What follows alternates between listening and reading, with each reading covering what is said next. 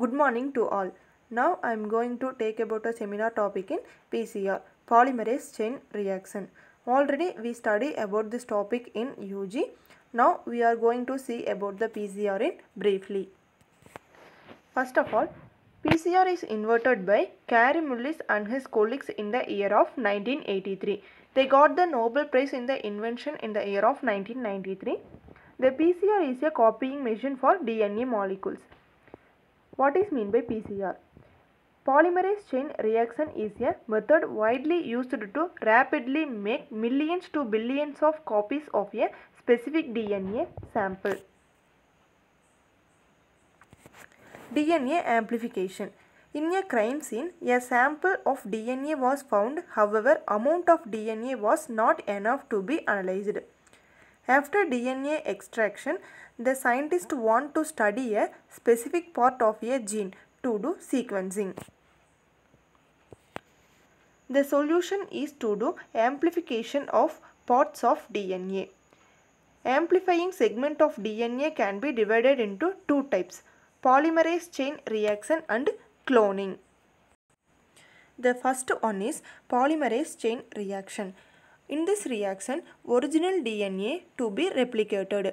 This DNA to separate in the method of denaturation, and the next step is annealing. This annealing, nitrogen bond and nucleotide is bind. This bind nitrogen bond and nucleotide is elongate in the method of elongation. This elongation method, many copies of DNA can be formed. The previous steps are followed to make the many copies of DNA. Then next one is cloning. In the cloning method, gene donor and plasmid donor are present. In the gene donor, isolated gene and the plasmid donor to form isolation of bacterial plasmid. Plasmid opened with restricted enzyme. DNA linkage binds ends together. This isolated gene and the bacterial plasmids are bind in the enzyme of linkage. Recombinant DNA molecule formed.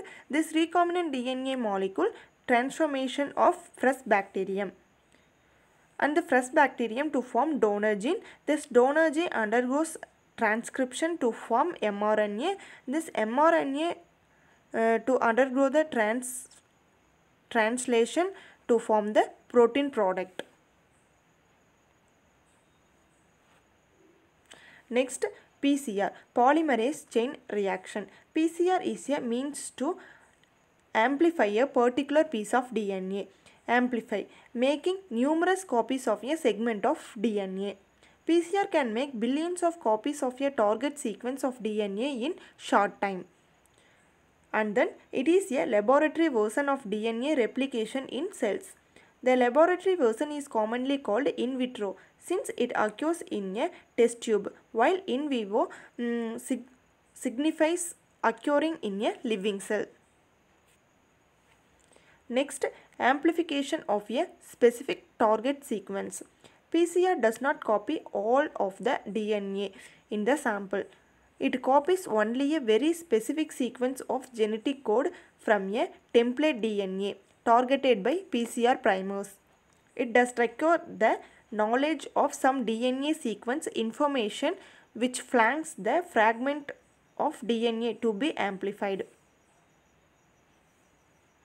From this information, two synthetic oligonucleotide primers may be chemically synthesized, each complementary to a stretch of DNA to the three sides of the target DNA. One oligonucleotide for each of the two DNA strands. DNA polymerase can add a nucleotide only onto a pre-existing 3OH group. First, PCR primers must bind to sequence on either side of the target sequence on opposite strands. First one is primer annealing site and the center one is region of DNA to be amplified by PCR, and the last one is primer annealing site. Then when target DNA is single stranded, primers bind and allow DNA polymerase to work. Why we need two primers? In a PCR reactions, you need two primers to amplify the target sequence. One primer is called forward primer and then other primer is called reverse primer. First one is forward primer, which have the same sequence of forward DNA strand and bind to the complementary reverse strand. And the next one is reverse primer, which have the same sequence of reverse DNA strand and bind to the complementary forward strand. If there is only one primer, only one strand of the double stranded DNA will be amplified in the PCR reaction. Components of PCR: DNA sample, primers, nucleotides, polymerase, mix buffer, and then PCR tube. Next, PCR cycle. PCR proceeds in three distinct steps governed by temperature. First one is denaturation 95 degrees Celsius. Second one is annealing 50 to 65 degrees Celsius. And then third one is extension 72 degrees Celsius. First, denaturation. The double stranded template DNA is denatured by heating, typically to 95 degrees Celsius, to separate the double stranded DNA. And then second one is annealing. The reaction is rapidly cooled to an annealing temperature to allow the oligonucleotide primers to hybridize to the template. And then last one is extension.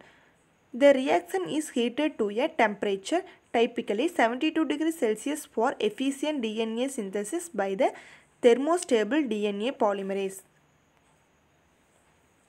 First one is denaturation. The double stranded template DNA is denatured by heating, typically to 95 degrees Celsius, to separate the double stranded DNA. Breaking the bonds. First step is 94 to 97 degrees Celsius, DNA can be separated. And the next one is annealing. The reaction is rapidly cooled to the primer annealing temperature 50 to 65 degrees Celsius to allow the oligonucleotide primers to hybridize to single-stranded template.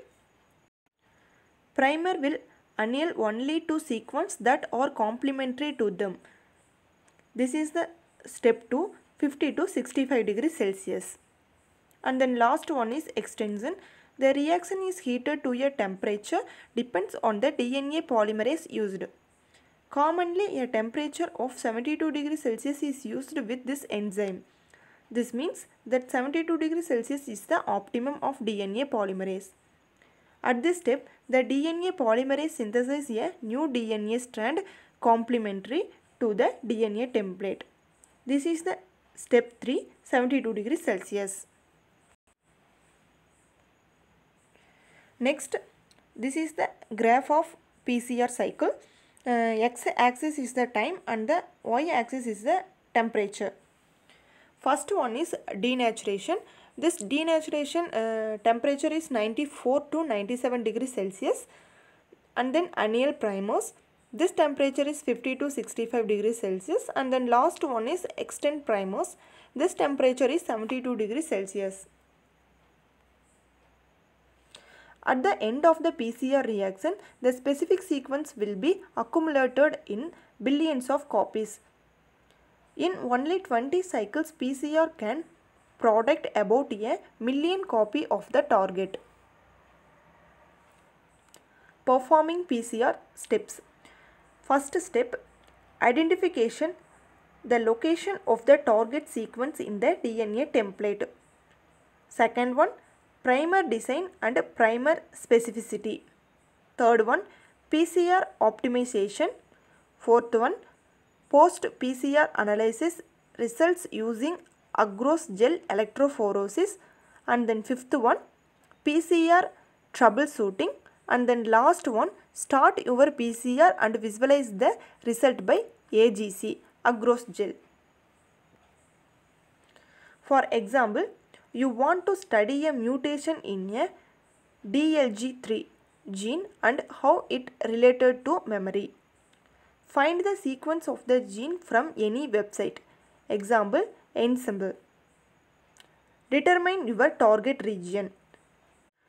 The segment that you want to amplified is in the red square. Design the primers using primer design tool, example primer 3, then send them to any company who will synthesize them. Make sure that the area that you want to study is between the primers.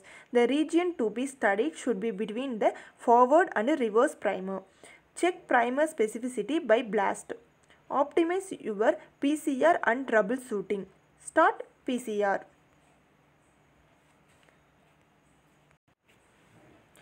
Start PCR. First one is denaturation. This is 95 degrees Celsius. And then second one is annealing.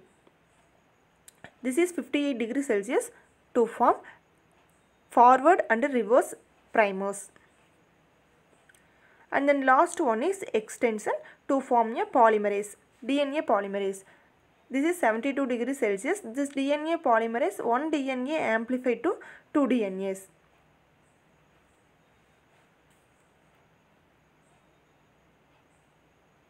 And then PCR advantages.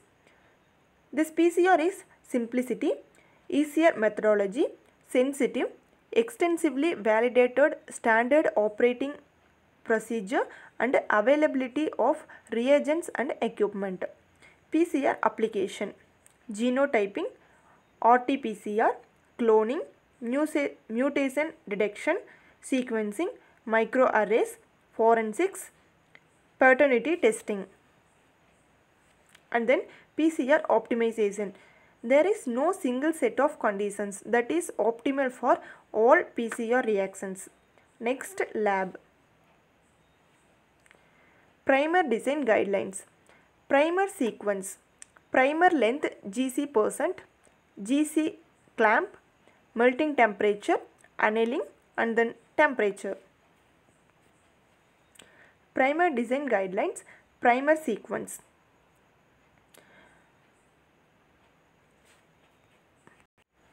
Must be complementary to flanking sequence of target region.